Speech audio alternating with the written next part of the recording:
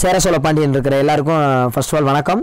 So ancient India middle India complete பண்ணி கொடுத்துருக்கேன். Already நீங்கள் பார்த்துக்காங்க, கம்ப்ளீட்டாக பிளேலிஸ்ட்டில் வீடியோ இருக்குது.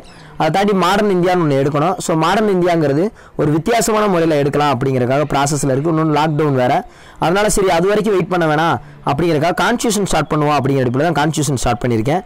எப்படி கான்ஸ்டியூஷன் உங்களுக்கு எடுக்க போகிறேன் அப்படின்னா, ஒவ்வொரு பகுதியாக விதிகளாக இருக்கட்டும், என்ன வேணாலும் இருக்கட்டும், பார்த்துக்குருவோம் அப்படிங்கிற அடிப்பில் ஒவ்வொரு பகுதியாக அழகாக நிதானமாக நின்று அழகாக உங்களுக்கு எடுக்க போகிறேன். இன்றைக்கி வந்து பகுதிகள் ஷார்ட்கட் தான் கொடுக்க போகிறேன். முதல் இந்த பகுதிகள், இந்த விதிகள் மைண்ட் செட் பண்ணிட்டாலே அதுக்கப்புறம் ஒவ்வொரு வீடியோவும் எப்படி கொடுக்க போகிறேன்னா, பகுதி 1க்கு மட்டும் ஒரு வீடியோ, பகுதி 2க்கு மட்டும் ஒரு வீடியோ, 22 பகுதிகளுக்கு 22 வீடியோ.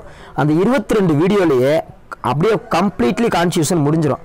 அது நீங்கள் ஃபியூச்சரில் நீங்கள் என்ன பண்ணீங்கன்னா, எக்ஸாம் ஹாலுக்கு போகிறதுக்கு முன்னாடி ஒரே நாளில் 22 வீடியோவையும் பார்த்துட்டிங்கன்னா முடிஞ்சு, அவ்வளோதான். ஸோ கான்ஸ்டியூஷன் தெளிவாக படிச்சிட்டோம் அப்படிங்கிற அடிப்பில் நீங்கள் போகணும், அப்படி தான் என்னுடைய பிளான்.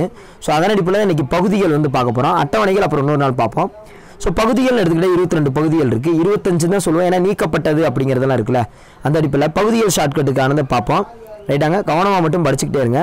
ரைட், பகுதிகள் அப்படின்னு எடுத்துக்கிட்டோம்னா ஃபஸ்ட்டு பார்த்தீங்கன்னா ஒன்று அப்படின்னா ஒன்றியம். முதல் இந்த விதிகள் ஷார்ட்கட் அப்புறம் சொல்கிறேன், நிறையா சொல்கிறேன். விதிகள் ரொம்ப முக்கியமானதெல்லாம் முதல் இதை சொல்லிக்கிறேன். ஒன்றியம் அதாவது முக்கியமான நில எல்லை ஆட்சி அப்படின்னாலே ஒன்று தான் ஃபஸ்ட் எடுத்தோன்னா, அது பிரச்சனை இல்லை. 2 குடியுரிமை, குடிக்க போகும்போது 2 பேராக போவாங்க. அடிப்படை உரிமை 3, அடிப்படை உரிமை 3னா யூஎஸ்ஏலேருந்து எடுக்கப்பட்டது, அமெரிக்காவிலேருந்து எடுக்கப்பட்டது அடிப்படை உரிமை. அதில் உரிமை அப்படின்னாலே என்னது 3 அப்படிங்கிறது அடிப்படை உரிமை. அமெரிக்காவிலேருந்து எடுக்கப்பட்டது யூஎஸ்ஏ அப்படி கூட ஆக வச்சுக்கலாம். அப்போ ஃபஸ்ட்டு 3 பிரச்சனைகள் எல்லாருக்கும் தெரிஞ்சதான். 4 வழிகாட்டும் நெறிமுறைகள், 4-வே ரோடு, இதுதான் 4-வே ரோடு. அரசுக்கு வழிகாட்டும் நெறிமுறைகள், இங்கிட்டு போ இங்கிட்டு போ இங்கிட்டு போ இங்கிட்டு போங்கிற மாதிரி அரசுக்கு வழிகாட்டும் நெறிமுறைகள் 4. ஏன்னா காந்திய கொள்கையெல்லாம் அதுக்குள்ளே வரும் 4. அடுத்து இந்திரா காந்தி அம்மா 1976 42வது சட்ட திருத்தத்தில் அடிப்படை கடமையை செய்டாடு, கடமையை செய்ட அப்படிங்கிற மாதிரி அடிப்படை கடமையை வந்து செய்ய சொன்னாங்க. 76 42வது சட்ட திருத்தப்படி சேர்க்கப்பட்டது. கடமையை செய்யலான்னு சொல்லி 4 ஒன்று சேர்த்தாங்க. அடுத்து 5 மத்திய அரசு, எல்லாருக்கும் தெரிஞ்சதான்.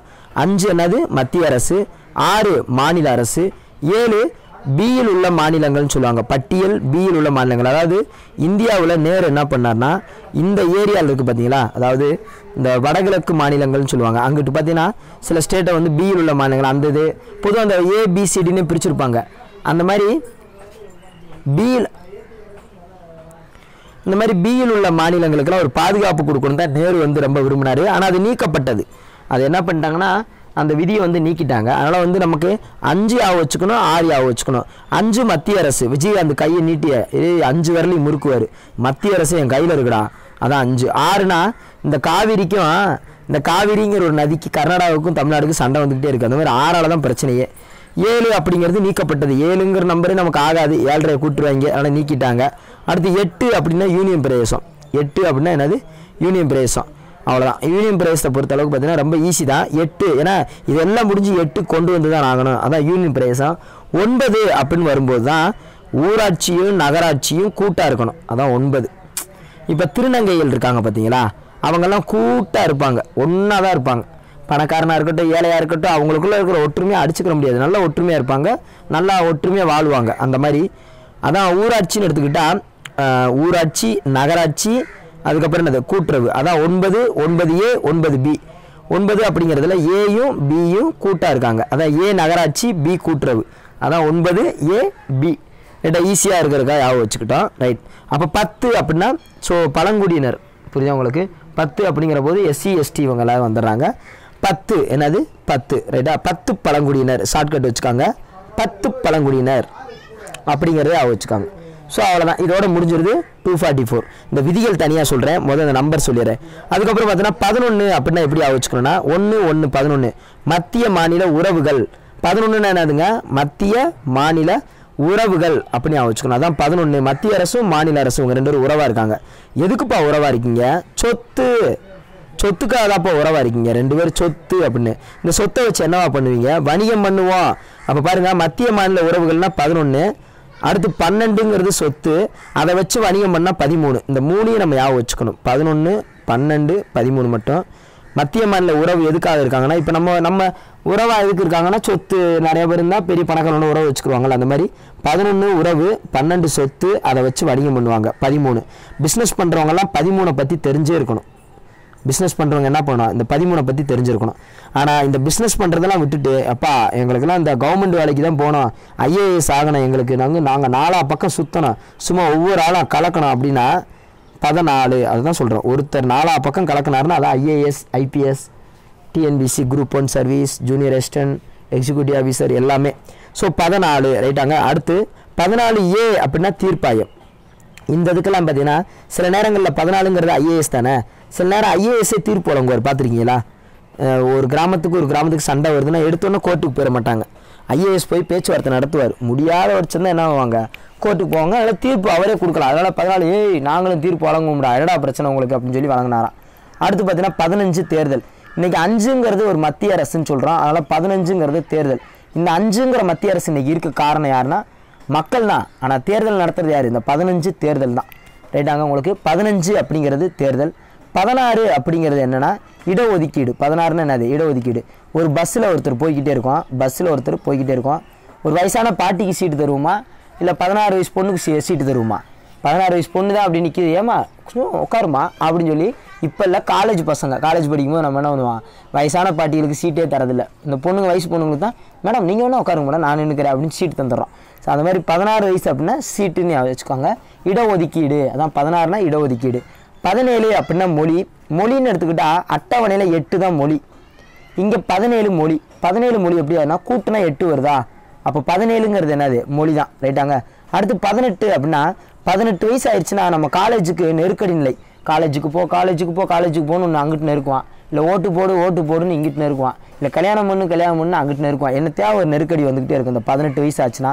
அடுத்து 19 பல்வகை. சொல்லும் போதே 10 பழங்குடியினர்னு சொல்லுங்கள். அதே மாதிரி 19 பல்வகை. இது நான் டைரெக்டாக சொல்ல முடியாது, உங்களுக்கே ஒரு ஷார்ட்கட்டாக மைண்டில் வச்சுக்கோங்க. 19 பல்வகை அப்படின்னு வச்சுக்கோங்க.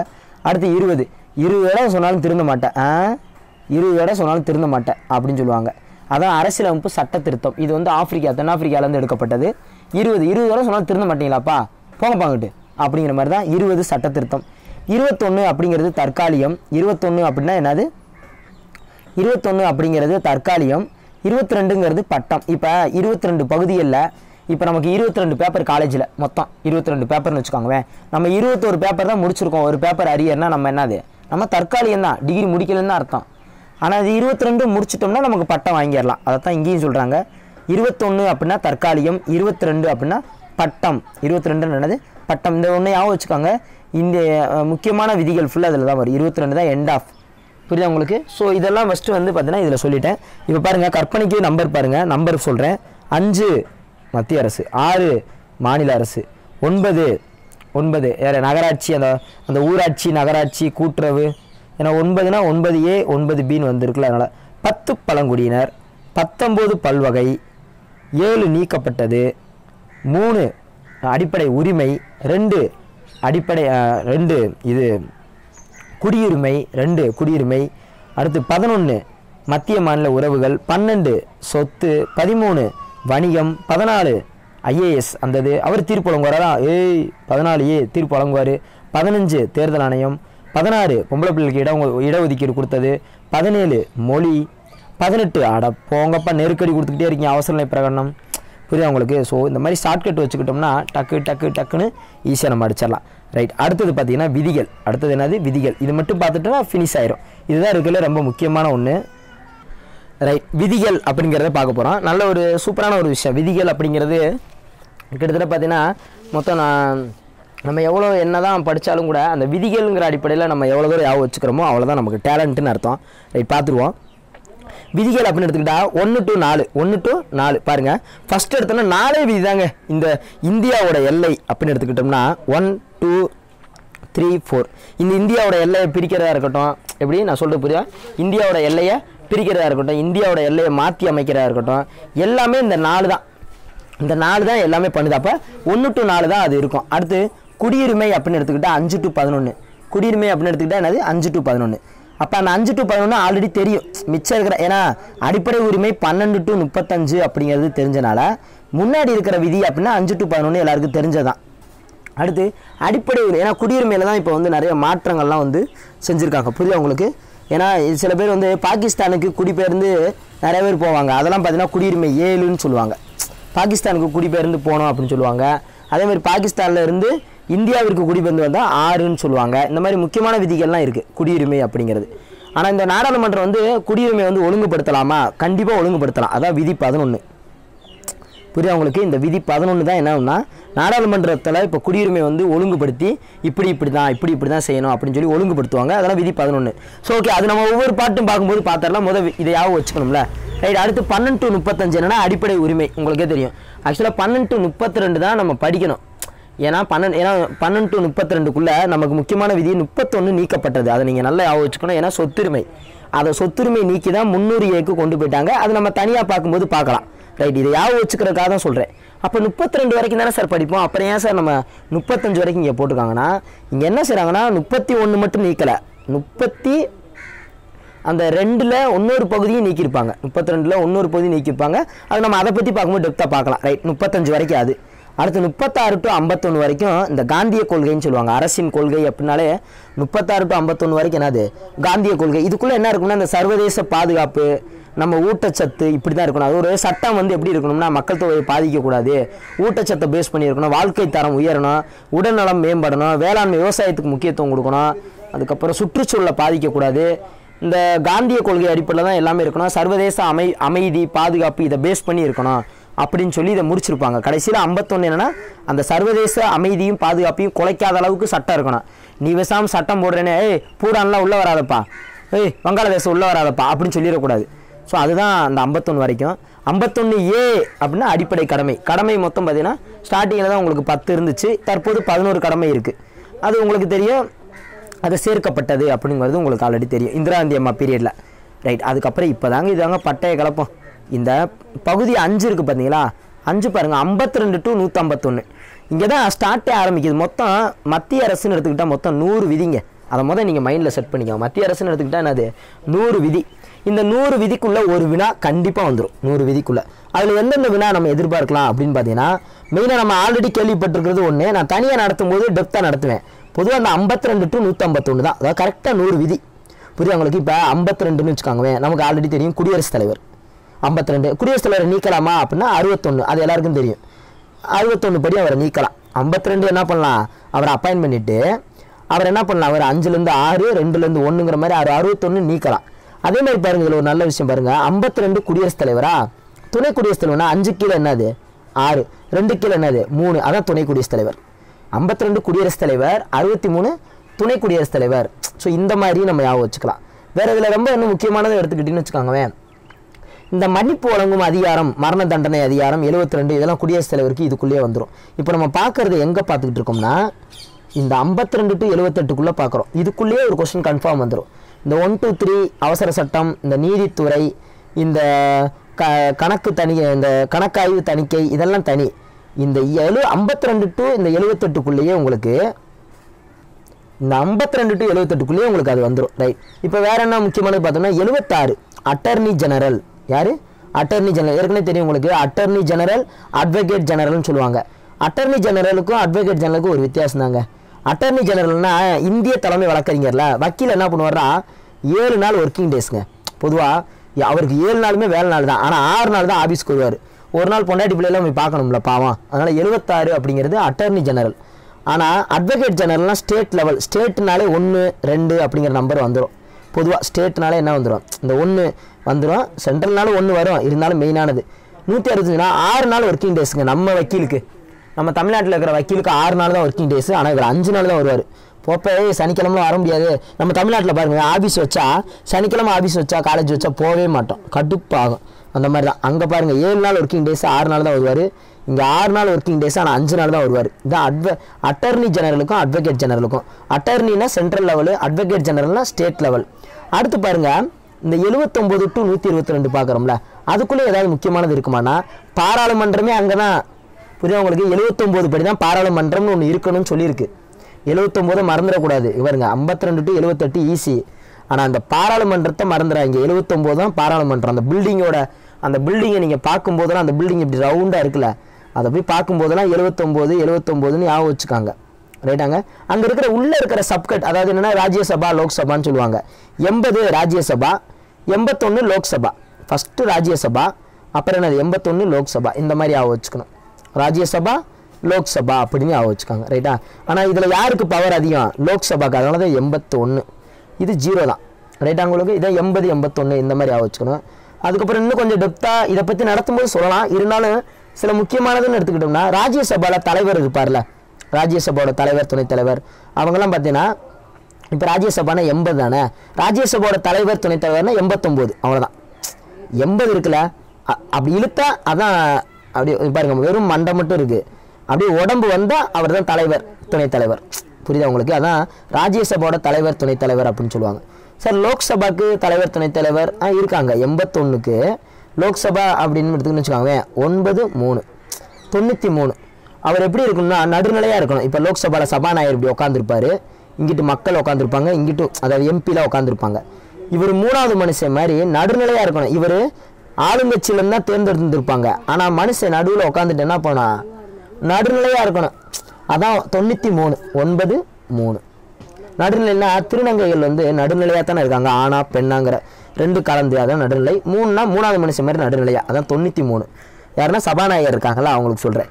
அதே மாதிரி அங்கே வாக்கெடுப்புலாம் நடக்கும் பார்த்தீங்களா, இதுக்குள்ளேயே இருக்கிற விதிகள் சொல்லிட்டு இருக்கேன். வாக்கெடுப்புலாம் பார்த்தீங்கன்னா 100 வாக்கெடுப்பு நடத்துவாங்க. அந்த 100ங்கிறது தான் வாக்கெடுப்பு அப்படின்னு சொல்லுவாங்க. அங்கே இருக்கிறவங்களுக்குலாம் ஊதியம் கொடுப்பாங்கல்ல, ஊதியம். இது நான் முக்கியமானது சொல்கிறேன், தனியாக நடத்தும்போது ரொம்ப டெப்த்தாக சொல்லுவேன். ஜஸ்ட் லைவ் டெஸ்ட்டுக்காக உங்களுக்கு முக்கியமானது மட்டும் சொல்கிறேன். 106 தான் ஊதியம் கொடுக்கறது. 106 ஊதியம் யார் சார் கொடுப்பா? அவங்களுக்குலாம் 106 தான் ஊதியம் கொடுக்கும். என்னது 106? நம்ம கஷ்டப்படுறவங்க ஒரு ஆபத்துன்னு வந்தால் 108ல் போவோம். அவங்க ஊதியம் நிறையா வச்சுருக்காங்க, 106ல் போவாங்க. அந்த மாதிரி வச்சுக்கலாம்.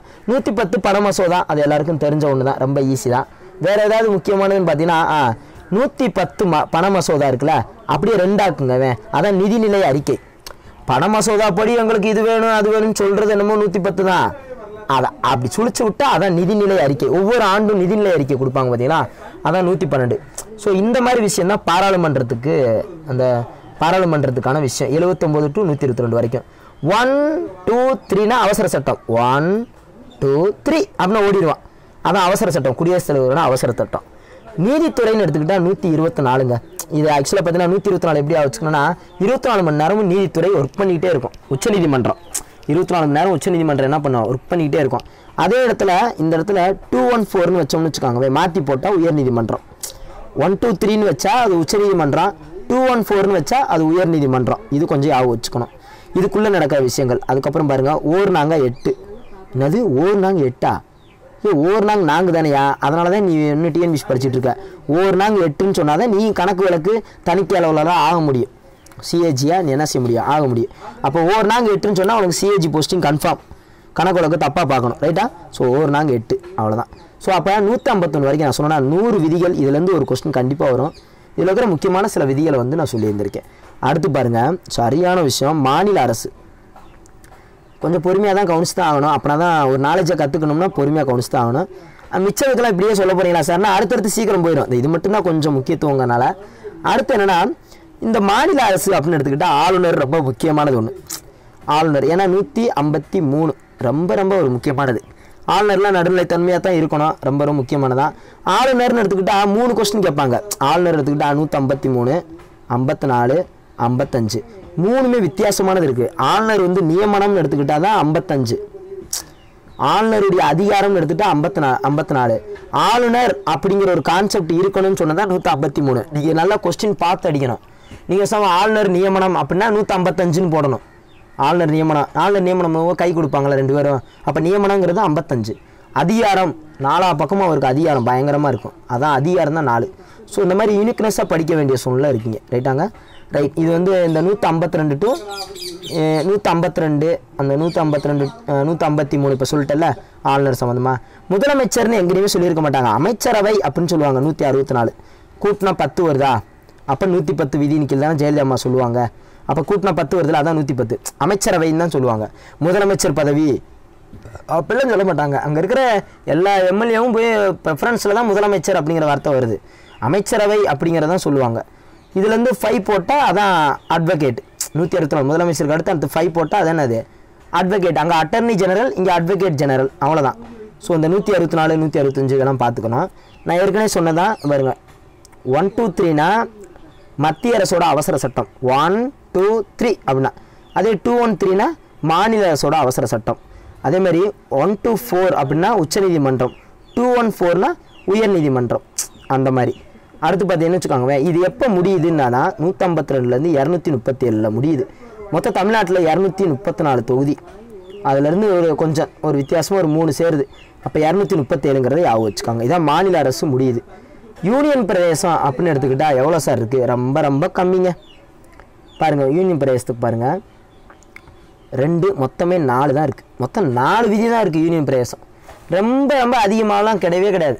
இங்கனக்குள்ளே 8ன்னு போட்டுக்காங்க, 7 நீக்கப்பட்டது, இங்கனக்குள்ளே 8ன்னு போட்டுக்காங்க. வெறும் 4 விதி தான் இருக்குது யூனியன் பிரதேசத்தில். அந்த 4 விதி என்னன்னு பார்த்து படித்து வச்சுக்கிட்டோம்னா ரொம்ப பெனிஃபிட் தான். ஏன்னா நிறைய நம்ம படிக்க வேண்டியதில்லை. ஆனால் அந்த 4வது நம்ம படித்து வச்சுக்கணும்ல, வெறும் ஜஸ்ட் ஃபார் 4. ஆனால் அதுக்கு உள்ளே பார்த்தீங்கன்னா சப்கட் லைன்ஸில் நிறையா இருக்கும். புரியும் உங்களுக்கு? அந்த யூனியன் பிரதேசத்தில் இப்போ 239 அப்படின்னு எடுத்துக்கிட்டோம்னா அதுலேயே அதாவது டெல்லி சேர்த்தாங்கல்ல, டெல்லியை வந்து அவங்க முதலமைச்சர் ஆளலாம் அப்படிங்கிற மாதிரி 1, 2, 3லாம் சேர்த்துருக்காங்க. அதெல்லாம் நம்ம தனியாக பார்க்கும்போது பார்க்கலாம். மொத்தத்தில் 242ஓட முடிஞ்சுங்க. ரைட். இப்போ 9 அப்படின்னு பார்க்கும்போது 243ன்னு ஞாபகம் வச்சுக்கணும். 143னா என்னதுங்க? I love you. அதான் 143னா என்னது? ஐ லவ் யூ அப்படிங்கிறது தான். சாரி, 143ன்னு சொல்லுவாங்களா? ஆமாம், 143னா ஐ லவ் யூன்னு சொல்லுவாங்க. இங்கே என்ன சொல்லியிருக்காங்க பாருங்கள், 243ன்னு சொல்லியிருக்காங்க. அதான் இந்த 9 வரும்போது இங்கே 243ன்னு ஞாபகம் வச்சுக்காங்க. ரைட்டாங்க? 243 தாங்க இங்கே எல்லாமே. இங்கே பாருங்கவே, இங்கே 243 தான், இங்கே 243 தான், இங்கே 243 தான். ஆனால் இங்கே என்னென்னா, இங்கே ஊராட்சி போர்டுனா, ஊராட்சி தலைவரா நீங்கள்? என்னது? ஊராட்சி தலைவரா? ஊராட்சி இங்கே எடுத்துக்கிட்டா 16 விதி இருக்குங்க உள்ள. ஏன்னா 243லேருந்து 243 வரைக்கும் கிட்டத்தட்ட 16 விதி இருக்குது. நீ தான் ஊராட்சி தலைவரா அப்படின்னு. அடுத்து பாருங்கள், பெர்ஃபெக்டாக இருந்தால் நகராட்சி. பெர்ஃபெக்டாக இருந்தால் என்னது? பி, அடுத்து இஜெட். பீனா என்னது? பெர்ஃபெக்ட். பீனா என்னது? பெர்ஃபெக்ட்டு. அதே மாதிரி நகராட்சியில் தான் பீஸா விற்க அனுமதி தருவாங்க. பீஸா அப்படிங்கிறதான் பி இஜெட் அப்படின்னு ஞாபகம் வச்சுக்காங்க. அதான் நகராட்சி போர்டு. நகராட்சின்னு எடுத்துக்கிட்டால் கிட்டத்தட்ட ஒரு 18 விதி இருக்குங்க. அடுத்து பார்த்தீங்கன்னா கூட்டுறவு அப்படின்னு எடுத்துக்கிட்டோன்னு வச்சுக்காங்க. கூட்டுறவுன்னா எங்கே கூட்டுவாங்க? எங்கே நல்லா பாருங்கள், அவங்களுக்கு ஒரு பாதுகாப்பு, இஜெட் பாதுகாப்பே இருக்காது. இஜெட்டில் தான் முடியும் எல்லாமே. ஹாஸ்பிட்டலில் தான் கூட்டுவாங்க. அதான் கூட்டுறவுன்னா எங்கே கூட்டுவாங்க? அதிகமாக ஹாஸ்பிட்டலில் தான் கூட்டணும். மெயினாக ஹவுஸை கூட்டுவாங்க, வீட்டை கூட்டுவாங்க, ஹாஸ்பிட்டலை கூட்டுவாங்க. அதான் ஹவுஸ், ஹாஸ்பிட்டல் அப்படின்னு வச்சுக்காங்க. இது 97வது சட்டத்திருத்தப்படி சேர்க்கப்பட்டதான். ரைட், அதெல்லாம் ஓகே தான். கூட்டுறவு அப்புறம் பார்த்துக்கலாம் சட்டத்திருத்தம்லாம். அப்போ 243 முடிச்சிட்டோம். 244னா இப்போ தான் பழங்குடியினர் வராங்க. ஏங்க 144னா யாருக்கு போடுவோம்? ஊரடங்கு உத்தரவு தான் 144. ஆனால் பழங்குடியினருக்கு மட்டும் 244. அப்படி ஞாபகம் வச்சுக்கணும். 244 அது 244 போட்டது இல்லாமல் 244 வெளியே வரக்கூடாது, பழங்குடியினெலாம் வெளியே வரக்கூடாது அப்படின்னு சொல்லி போட்டாங்களாம். அதான் 244 இப்போ தாழ்த்தப்பட்டவருக்கு 244 வச்சுக்கலாம், பழங்குடியினருக்கு 244 வச்சுக்கலாம். இந்த மாதிரி வச்சுக்காங்க. அப்பாடா. அப்போ 1லேருந்து 10 விதி வரைக்கும் 244ஓட முடியுதுங்க. இப்போ 11லேருந்து 22 பார்க்க போகிறோம். இது ரொம்ப ஈஸி தான். 11 அப்படின்னு வரும்போது பாருங்கள், ரொம்ப ரொம்ப ஈஸி தான். 11னா 245ல் கண்டிப்பாக அதுலேருந்து ஆரம்பிச்சாகணும். 263 இது எப்படி சார் ஞாபகம் வச்சுக்கலாம்னா, இங்கே முடிகிறது ஞாபகம் வச்சுக்கிற வேண்டியதே இல்லை. ஆரம்பிக்கிறத மட்டும் இங்கே ஞாபகம் வச்சா போதும் 11க்கு. ஏன்னா 12 அப்படின்னு எடுத்துக்கிட்டிங்கன்னா பாருங்கள், 12 அப்படின்னு எடுத்துக்கிட்டோம்னா 300 முடியுது. அப்போ 265 ஆரம்பித்து 11 12 எங்கே முடியுது? 307 முடியுது. அது 300 தான் மெயினாக. 300 சொத்துரிமை அங்கே நீக்கினாங்கல்ல, அந்த 31 நீக்கி கொண்டு வந்து இங்கே வச்சுட்டாங்க. அப்போ இது எப்படி வச்சுக்கலாம்னா, அப்போ 12 அப்போ சட்டத்திருத்தத்தில் பகுதிகளில் 22ல் 12 வரும்போது 300 விதியா? வெறும் 300 விதியே 12ல் வந்துடுதியா அப்படின்னு ஒரு ஞாபகம் வச்சுக்கிட்டிங்களா? அவ்வளோதான். இதில் இடையில திடீர்னு 12 மட்டும் எத்தனை விதின்னு கேட்டாங்க அப்படின்னா 263. என்னது? 263. அவ்வளோதான். இது நம்ம கூட்டினா அந்த 10 வருது, 210 அப்படிங்கிற மாதிரி 10 வருதுங்கிற மாதிரி ஞாபகம் வச்சுக்க வேண்டியதான். அடுத்தது 13ங்க. 13ன்னு ஆரம்பிக்கும் போது 301 எல்லாருக்கும் தெரிஞ்சதான். 301 ஆரம்பிக்கும். ஒரு பிஸ்னஸ் பண்ணுறவருக்கு 7 விதி வேணும். பிஸ்னஸ் பண்ணுறவருக்கு 7 விதி, 7 நாட்கள் ஓடிக்கிட்டே இருக்கியே, உனக்கு 7 விதி தெரியுமா அப்படின்னு ஞாபகம் வச்சுக்கணும். அதான் பிஸ்னஸ் பண்ணுறவங்களுக்கு 7 விதி. நம்ம டிஎன்பிசி பண்ணுறவங்க 308லேருந்து ஆரம்பித்து 323 வரைக்கும். இது ஆக்சுவலாக தீர்ப்பாயம் அந்த இதுவும் 323 தான். நம்ம தேர்தல்னு எடுத்துக்கிட்டால் 324ங்க. அப்போ எங்கள் உச்சநீதிமன்றம்னா 1 to 4 24 மணி நேரம் உச்சநீதிமன்றம் எப்படி செயல்படுதோ தேர்தல் ஆணையமும் 24 மணி நேரம் செயல்படும். அதான் 3 to 4. தேர்தல் ஆணையம் எவ்வளோ நேரம் செயல்படும்? 24 மணி நேரம். அப்போ அதுக்கு முன்னாடி இருக்கிறது தானே 3 to 3. அப்போ பாருங்கள் 15க்கு முன்னாடி இருக்கிறது என்னென்னா 14 தான். அப்போ 3 to 3 தான் முடியும். அது கொஞ்சம் ஞாபகம் வச்சுக்கலாம். 308 ஆரம்பிக்குது. அப்போ பாருங்கள் நம்ம தேர்தலுக்கு முன்னாடி நம்ம எக்ஸாம் முடிச்சிடறோம். தேர்தல் எப்போங்க? 324. எக்ஸாம் எப்போங்க முடிக்கிறோம்? 323. ரைட்டா? ஸோ அவ்வளோதான். டிஎன்பிசியை பொறுத்தளவுக்கு தேர்வு பணியாளர் அப்படின்னு எடுத்துக்கிட்டால் 308. பொதுவாக பார்த்தீங்கன்னா நம்ம அவ்வளோதான். இது ஷார்ட்கட்டில் இல்லை, 308 அப்படின்னு மட்டும் வச்சுக்காங்க. அங்கே 7 விதி தாண்டி இங்கே 308 ஆரம்பிக்கிறோம். டிஎன்பிசியை ஆரம்பிக்கிறது 308. 3 to 3 முடிக்கிறோம். ரைட். அடுத்து தீர்ப்பாயம் கொடுத்துட்டோம். அதெல்லாம் ஒன்றும் பிரச்சனை இல்லை. தீர்ப்பாயம் அவ்வளோதான் இருக்கும். தேர்தல் அப்படின்னு எடுத்துக்கிட்டால் மொத்தம் எவ்வளோ சார் இருக்கும் அப்படின்னா இவ்வளோ தானே கம்மியாக இருக்குது. 324 ஆரம்பித்து கிட்டத்தட்ட 324 ஆரம்பித்து 329A. என்ன சார் சொல்கிறீங்க? தேர்தல் இவ்வளோ பெரிய டிபார்ட்மெண்ட் இவ்வளோ தானே இருக்குது. ஆமாம், அந்த 329A கூட பார்த்தீங்கன்னா நீக்கிட்டாங்க. அது 329E கூட பார்த்தீங்கன்னா நீக்கிட்டாங்க. கிட்டத்தட்ட தான் 329 வரைக்கும் தான் இருக்குது. 324. அப்போ மொத்தம் எத்தனை விதினா 3 6 கிட்டத்தட்ட பார்த்தீங்கன்னா 6 விதி தான். எத்தனை விதி? 6 விதி தான். என்ன சார் சொல்கிறீங்க? பிஸ்னஸுக்காக 7 இருக்குது, தேர்தலுக்கு வெறும் 6 தானே இருக்குது. இந்த 6 வச்சு தான் எலெக்ஷனே நடத்துகிறாங்க. 6 மணமே 6ங்கிற மாதிரி தேர்தலுக்கு 6 தான் இருக்குது. யார் வேணாலும் தேர்தலில் நிற்கலாம் அப்படின்னு சொல்லி. ரைட். அப்போ முடிஞ்சிருச்சா? அடுத்து 330. என்னென்னா பகுதி 16 இடஒதுக்கீடு கொடுக்குறீங்கல்ல. அப்போ 16 வயசு பொண்ணுக்கு தான் இடஒதுக்கீடு கொடுக்குறோம். இடம் கொடுத்தவர் யார்? 30 வயசுக்காரர். அப்போ 330 அப்படியாக வச்சுக்கலாம். 330 ஸ்டார்ட் ஆகுது கரெக்டாக இடஒதுக்கீடு. டக்குன்னு டிஎன்பிசி டக்குன்னு ஞாபகம் வந்துடும். 300 ஞாபகம் வந்துடும், 330 ஞாபகம் வந்துடும். 30 வயசுக்காரரு 16 வயசுக்கு இடஒதுக்கீடு கொடுக்குறாரு. அப்போ 330 ஸ்டார்ட் பண்ணுறாரு. 330 ஸ்டார்ட் பண்ணுறாரு. அவ்வளோதான். ஸ்டார்ட் பண்ணி அது ரொம்ப கம்மியானதான் அவருக்கு. மொத்தமே ஒரு 3 விதி தான். இடஒதுக்கீடுனா என்னது? 42 வரைக்கும் போகுது. அடுத்து 343னா நான் சொன்னேன் 143னா ஐ லவ் யூன்னு சொன்னேன்ல. அப்போ 343னா மொழிகள். அது ஒரு விதமான மொழி. 243ன்னு ஒன்று பார்த்தோம்ல எப்போ? அந்த 9வது சட்ட திருத்தம். இது 343. அப்போ 143னா தெரிஞ்சிருக்கணும். 143 தெரிஞ்சிருக்க வேண்டியதில்லை. 343னா தெரிஞ்சிருக்கணும். 243னா தெரிஞ்சிருக்கணும். 343னா அது விதமான ஒரு மொழிங்க. அதான் நம்மளுடைய மொழிகளுக்கு 343 தான் செட் ஆகும். 343லேருந்து ஆரம்பித்து 351 முடிக்கிறாங்க.